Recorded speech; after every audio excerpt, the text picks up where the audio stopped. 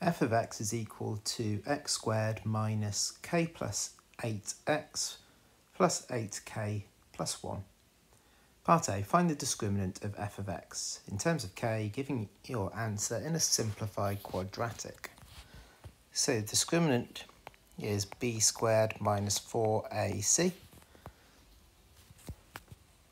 In this case, the a is the 1, the b is the minus k plus 8, and the c is the 8k plus 1.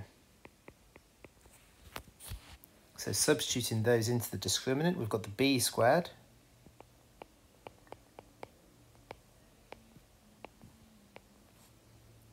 minus 4 times a times c.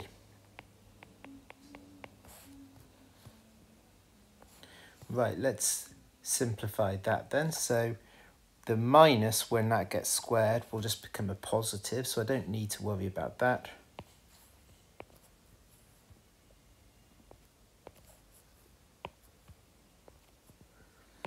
Right, let's expand that out.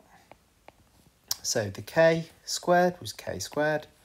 Then we've got the k times the 8, which is 8k. We'll have 2 of them, so that's 16k. And then we've got the 8 squared, which is 64. Then we have got the minus 4 times 1, which is just going to be minus 4. The minus 4 times the 8k is going to be minus 32k.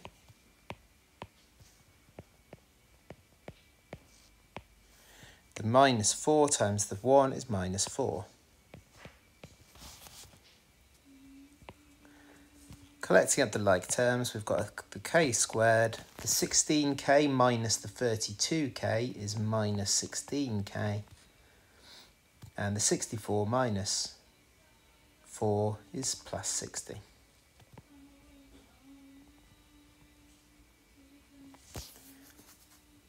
Part B. If the equation f of x equals 0 has 2 equal roots, find the possible values of k. So 2 equal roots means that my discriminant, which I've just found, is equal to 0.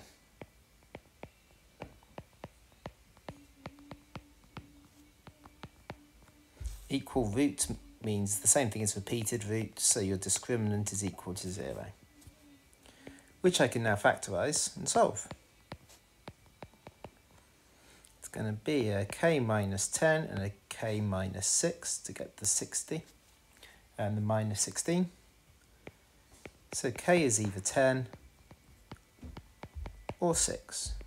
If k has either of those values, then the equation will have 2 equal roots. Then for part C, we need to show that when k is 8, f of x is greater than 0 for all values of x. Excuse me. So k is 8, so if I substitute that into my original equation now to work out exactly what f of x is,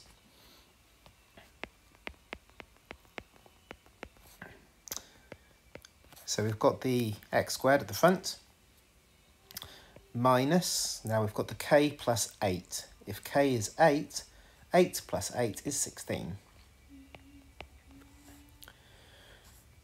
Plus the 8k plus 1. So the 8 lots of 8 is 64, plus the 1 is 65. So this is f of x when k is 8. And I need to show it's always going to be greater than 0. Easiest way to do that is by completing the square. So I'm going to half the 16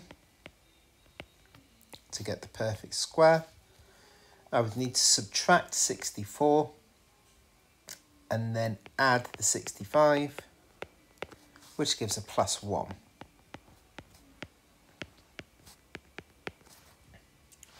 So this is telling me that the minimum is 1 when x equals 8. And if the minimum is 1, that means it always has to be greater than or equal to 1, so therefore it's always going to be positive. So minimum is 1 when x is 8, therefore always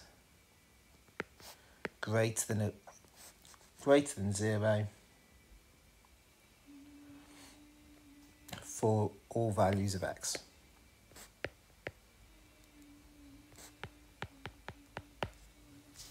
And we're done.